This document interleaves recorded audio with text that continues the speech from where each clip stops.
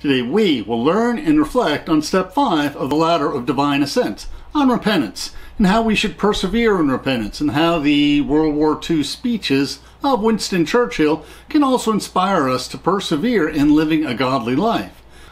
We will ponder many questions, like, is repentance a swift pardon, or is it a lengthy penance? Does repentance lift a heavy burden off your soul, or do you sweat the blood of Gethsemane? Is repentance like the bright sun beginning a new morning, or is it living through a dark night of the soul?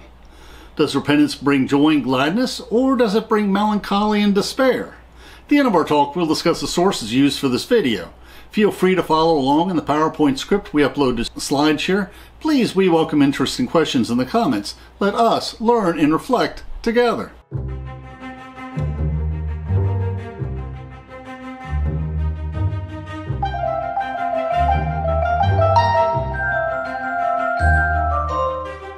St. John Climacus does not see repentance as merely a quick apology.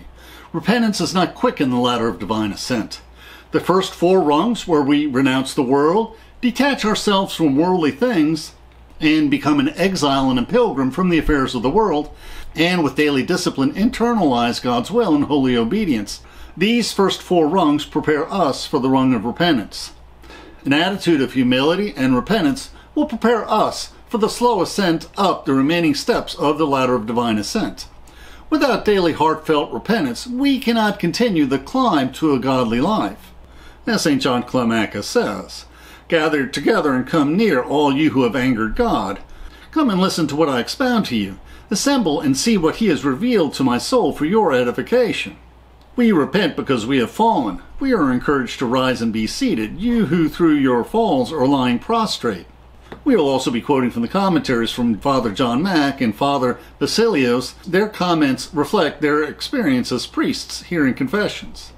Father Basilios teaches us that the Greek word for repentance, metanoia, means to have a change of heart or mind, while the Greek word for sin, hamartia, means to miss the mark. If sin means missing the mark, then repentance means getting back on target. And our priest also teaches us, repentance, like obedience, is rooted in humility. A proud person cannot repent, for repentance allows no room for ego and conceit. Pride blinds us to our own sins, while we go on hating those very same sins when we see them in others.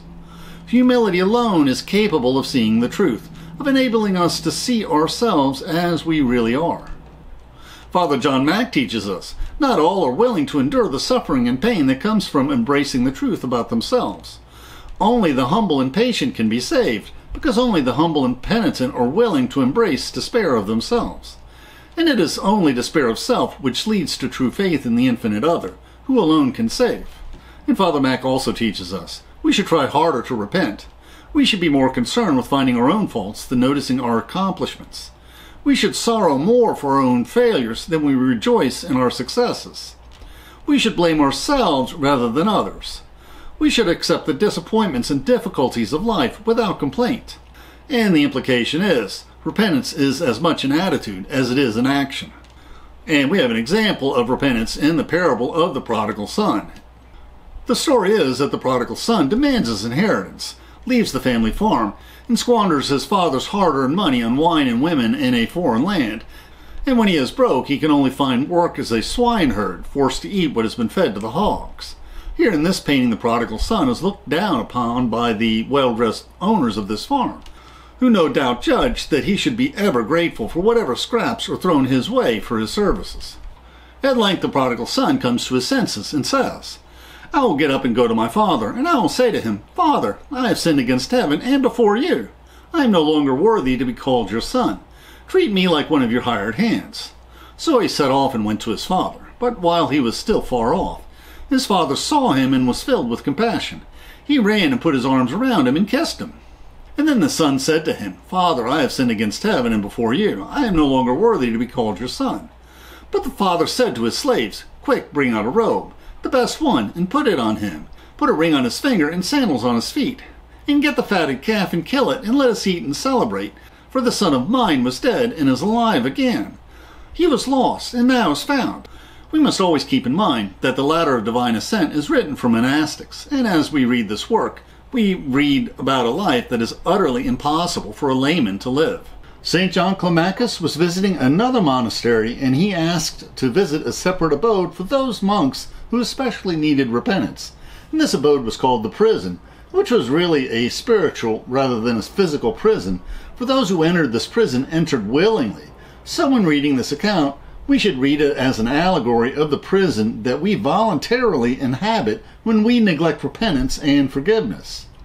Our dear saint visited this prison for 30 days. What did he see there? St. John Climacus remembers, "I saw some of those guilty yet guiltless men standing in the open air all night till morning, and never moving their feet, and by the force of nature, pitifully dazed by sleep, and yet they allowed themselves no rest, but reproached themselves, and drove away sleep with dishonors and insults. Others lifted up their eyes to heaven, and with wailings and outcries implored help from there. Others stood in prayer with their hands tied behind their backs like criminals, their faces darkened by sorrows, bent to the earth. They regarded themselves as unworthy to look up to heaven. Overwhelmed by the embarrassment of their thoughts and conscience, they could not find anything to say or pray to about God, how or with what to begin their prayers.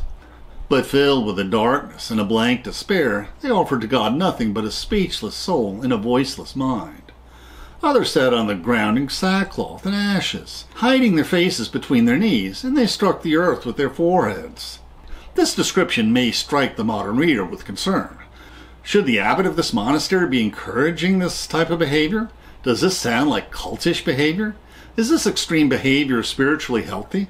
Now, our dear saint does reassure us that most stay in the prison but a short time, sometimes only a week, to get their spiritual life back on track. And this discourse goes on for several pages, but we learn that evidently some monks stay in this prison for quite some time. Again, our saint remembers, this is what these blessed ones who have been called to account were actually doing. From the number of their prostrations, their knees seemed to have become wooden, their eyes dim and sunk deep within their sockets. They had no hair. Their cheeks were bruised and burnt by the scalding of tears. Their faces were pale and wasted. They were quite indistinguishable from corpses. Their breasts were livid from blows, and from their frequent beating of the chest they spat blood. Where was to be found in this place any rest on beds, or cleaned or starched clothes? They were all torn and dirty and covered with lice. And St. John Climacus then reminds us that this is both an allegory of how seriously we should seek repentance from our sins, and also that this is a true account. And our saint continues, "In comparison with them, what are the sufferings of the possessed, or of those weeping for the dead, or of those living in exile, or those condemned for murder? Their involuntary torture and punishment are really nothing in comparison with this voluntary sufferings. I ask you, brothers, not to regard this as a made-up story." Our dear saint witnessed the scene when monks died during their stay in prison. And most terrible and pitiful was the sight of their last hour.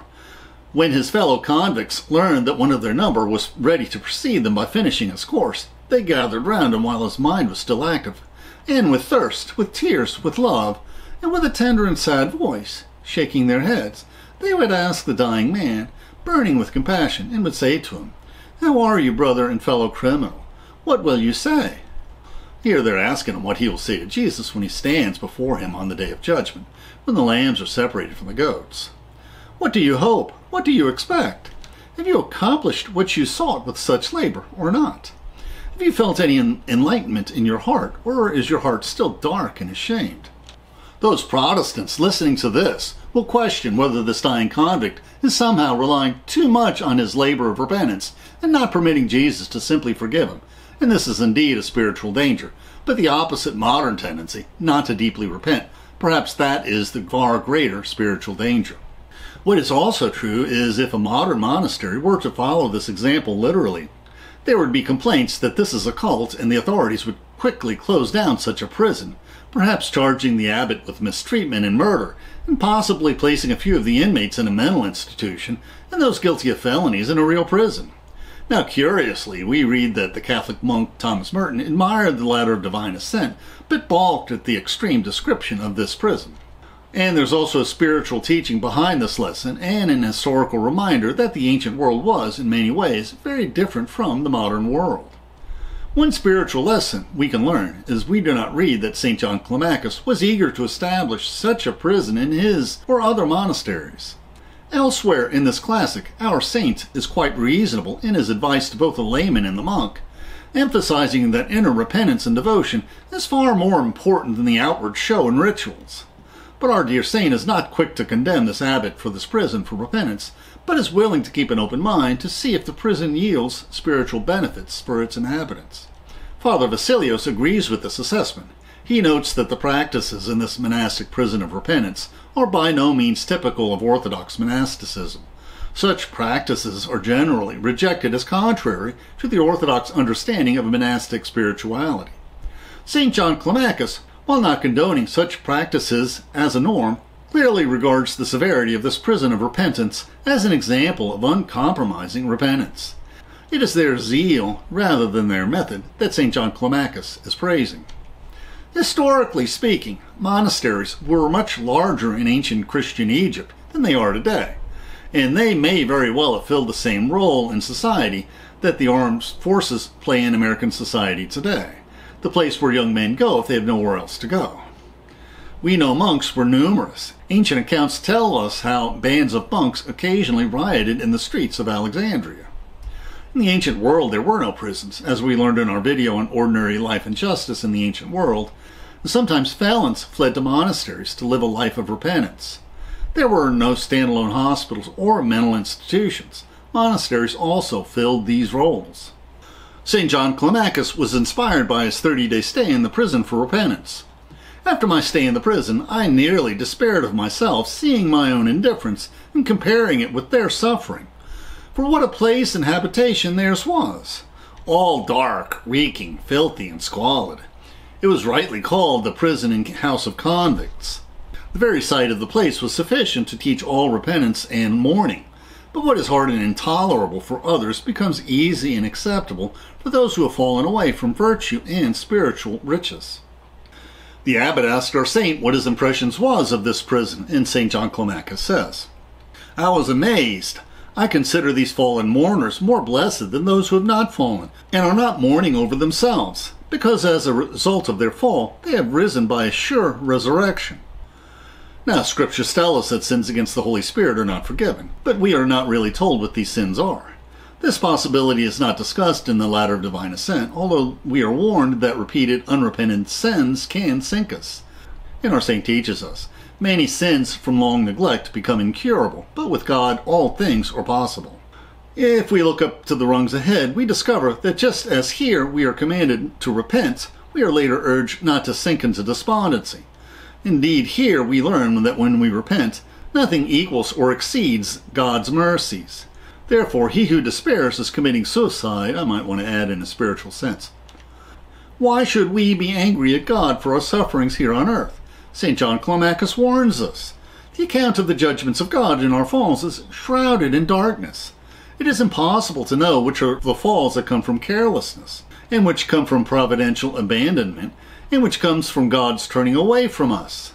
When King David was forgiven for his great sins committed with Bathsheba, he composed the great Penitential Psalm 51, which roughly corresponds with step 5 of the Ladder of Divine Ascent on repentance. In this painting, in the distance, we see King David peeking over the parapet of his palace at Bathsheba bathing.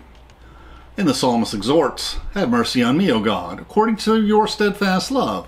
According to your abundant mercy, blot out my transgressions." And our saint teaches us, repentance is the daughter of hope and the renunciation of despair. And the psalmist, "Wash me thoroughly from mine iniquity, and cleanse me from my sin." And our saint, repentance is the renewal of baptism. And our psalmist, "For I know my transgressions, and my sin is ever before me." And our saint, repentance is the purification of conscience. And our psalmist, "Against you alone, O God, have I sinned, and done what is evil in your sight, so that you are justified in your sentence, and blameless when you pass judgment. Indeed, I was born guilty, a sinner when my mother conceived me." And our saint, "A penance is a buyer of humility," and the footnote says that the Greek word here refers to the slave who did the shopping for the family. And our psalmist, "You desire truth in the inward being, therefore teach me wisdom in my secret heart. Purge me with hyssop, and I shall be clean. Wash me, and I shall be whiter than snow." And our saint, repentance is constant distrust of bodily comfort. Repentance is self-condemning reflection in carefree self-care. And our psalmist, Let me hear joy and gladness. Let the bones you have crushed rejoice. And our saint, repentance is a mighty persecution of the stomach and a striking of the soul into vigorous awareness. And our psalmist, hide your face from my sins and blot out all my iniquities. Create in me a clean heart, O God, and put a new and right spirit within me. And our saint, repentance is a contract with God for a second life. And our psalmist, do not cast me away from your presence, and do not take your Holy Spirit from me. Restore to me the joy of your salvation, and sustain in me a willing spirit. Then I will teach transgressors your ways, and sinners will return to you.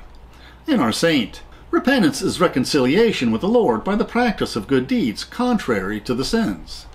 And our psalmist, deliver me from my bloodshed, O God of my salvation, and my tongue will sing aloud of your deliverance. O Lord, open my lips, and my mouth will declare your praise.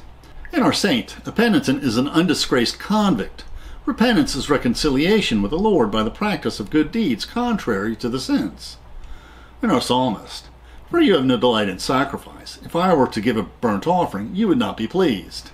And our saint, it is impossible for us who have fallen into the pit of iniquities ever to be drawn out of it, unless we sink into the abyss of the humility of the repentant.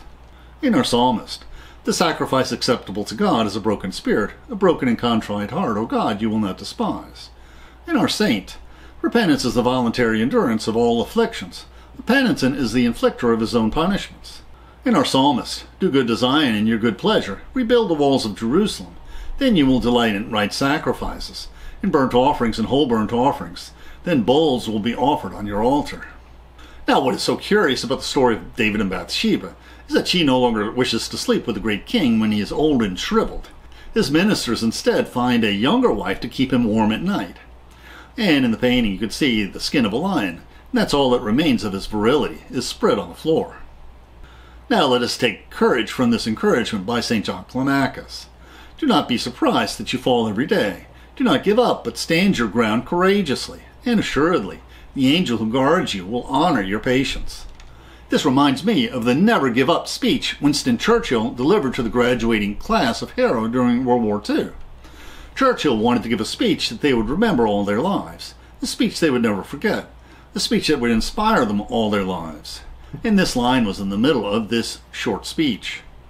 Never give in. Never give in. Never, never, never, in nothing, great or small, large or petty, never give in, except to convictions of honor and good sense. Never yield to force. Never yield to the apparent overwhelming might of the enemy. This is true of the spiritual life, a life of repentance that never gives up, always repentant of our shortcomings, just as St. John Climacus warns us of the spiritual danger of living in despair. So Winston Churchill encouraged the boys at Harrow, although it had been just a few short months since British pilots had persevered in the Battle of Britain. Do not let us speak of darker days. Let us speak rather of sterner days. These are not dark days. These are great days. The greatest days our country has ever lived, and we must all thank God that we have been allowed, each of us according to our stations, to play a part in making these days memorable in the history of our race. Winston Churchill delivered many memorable speeches. He regarded Nazis not as somebody to negotiate with, but as pure evil to be fought to the bitter end, much like the Christian should regard the sin in his life, much like those in the prison for repentance. Indeed, the virtuous often must struggle and suffer. And this was Winston Churchill's speech when he was appointed Prime Minister. I have nothing to offer but blood, toil, tears, and sweat. We have before us an ordeal of the most grievous kind. We have before us many, many, many months of struggle and suffering. You ask, what is our policy? I say it is to wage war by land, sea, and air. War with all our might and with all the strength God has given us, and to wage war against a monstrous tyranny never surpassed in the dark and lamentable catalogue of human crime. That is our policy. And Churchill continues, you may ask, what is our aim? I can answer in one word. It is victory. Victory at all costs. Victory in spite of all terrors. Victory, however long and hard the road may be. For without victory there is no survival. Let that be realized. No survival for the British Empire. No survival for all that the British Empire has stood for. No survival for the urge, the impulse of the ages, that mankind shall move forward towards his goal. And so too we each must wage war against sin every day of our lives, as St. John Climacus teaches us. He who really keeps account of his actions considers us lost every day in which he does not mourn, whatever good he may have done in it. And our saint also cautions us. We must carefully consider whether our conscience has ceased to accuse us, not as a result of purity, but because it is immersed in evil. A sign of deliverance from our fails is the continual reckoning of ourselves as debtors. Our modern-day Churchill is Ukrainian President Zelensky, who, when Russia invaded, and most observers thought it would be a matter of days before the Russians would be marching down the streets of Kiev, was asked by the Americans if he wanted to flee and continue the fight in exile, and he bravely announced to the world that he was staying in Kiev to fight, and that no young men could flee the conflict in Ukraine. He demanded that they all stay and fight, and he replied to the Americans, "I do not need a ride, I need ammunition." We should battle the evil in our souls with the same resolve that Churchill fought the Nazis in his later Battle on the Beaches speech. Even though large parts of Europe and many old and famous states have fallen or may fall into the grip of the Gestapo and all the odious apparatus of the Nazi rule, we shall not flag or fail. We shall go on to the end. We shall fight in France. We shall fight on the seas and the oceans. We shall fight with growing confidence and growing strength in the air. We shall defend our island, whatever the cost may be. We shall fight on the beaches. We shall fight on the landing grounds. We shall fight in the fields and in the streets. And we shall fight in the hills. We shall never surrender. And he continues, if, which I do not for a moment believe, this island or a large part of it were subjugated and starving, then our empire beyond the seas, armed and guarded by the British fleet, would carry on the struggle until, in God's good time, the New World, with all its power and might, steps forth to the rescue and the liberation of the old. Now you may ask, why am I quoting Churchill in the middle of a commentary of a monastic classic on repentance? It is because we have difficulties reading these spiritual classics, because we have lost the sense of urgency, of morality. We shirk from leading a godly life when it might ruffle some feathers or cost us some fleeting friendships. When I search for someone who will fight the good fight regardless of what happens, Churchill comes to mind. Now, after I wrote this section on Churchill, I was tempted to delete it. After all, Winston Churchill does not seem to be a good example of a monastic.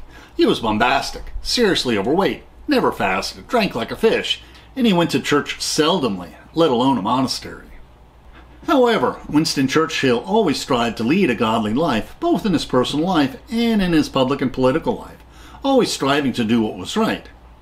Winston was faithful to his darling Clementine and his children all his life and did not succumb to any moral vices. Now, what is surprising if you take a deeper look into his career, he really did ascend many rungs of the ladder.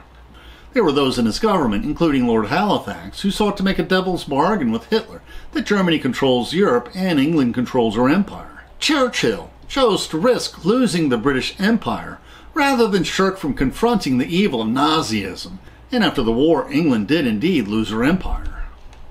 And the historian Rufus Fierce, a professor with a teaching company, observed that Churchill was one of those rare politicians who always guided his life by a moral compass. Rather than putting his finger in the wind and trying to discern where the public might go, he decided what the moral course of action should be and used his considerable powers of oratory to lead the people and the nation to follow the moral path. If you try to ascend the ladder of divine ascent, but you are not wholeheartedly committed to leading a godly life of repentance, forgiveness, and selflessness, your climb will be treacherous, and you will be pulled off the ladder by the demons into the abyss. Father Vasilios reassures us, repentance truly liberates us. Repentance brings us back to what truly matters. All the stresses and strains of life, all the little annoyances and all the unfairness we experience disappear in repentance, setting us free and giving us peace. St. John Climacus teaches us, with repentance you have purified the five senses and you have voluntarily escaped involuntary punishment. May the holy convicts provide you with a rule and a pattern and a model and a living picture of repentance throughout your life, so at the final coming of Christ the Son of God and God, He will enlighten you in the resurrection of true repentance. Now we'll discuss the sources we use for this video. Both these editions of the Ladder of Divine Ascent use the same translation, but each has its own thoughtful introductions. And we find this work as easy to read as the works of the Stoic philosophers that influenced Christianity and the monastic tradition. But we also have the commentaries by Father John Mack and Father Vasilios. which are valuable because they reflect their experiences as priests hearing confessions. Our first and introductory video on the Ladder of Divine Ascent has both a short biography of our dear St. John Climacus and a history of both his work, the Ladder of Divine Ascent, and his monastery, St. Catherine's Monastery in the Sinai Desert of Egypt, which is the oldest continually functioning monastery in the world. We also recommend the short series of lectures by Professor Rufus Fears from the Teaching Company on Winston Churchill, and he's a favorite of many who listen to the great courses. The YouTube description includes a link to our PowerPoint script that we uploaded to SlideShare and also our blog.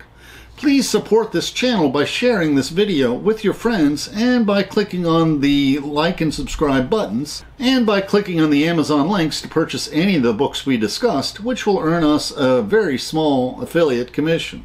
And please consider becoming a patron of our channel. Plus, we will host special discussion groups for our patrons. Plus, you can click on the Meetup or small M icon to participate in our online discussions, where we practice our future YouTube scripts. And please click on the links for other videos that will broaden your knowledge and improve your soul.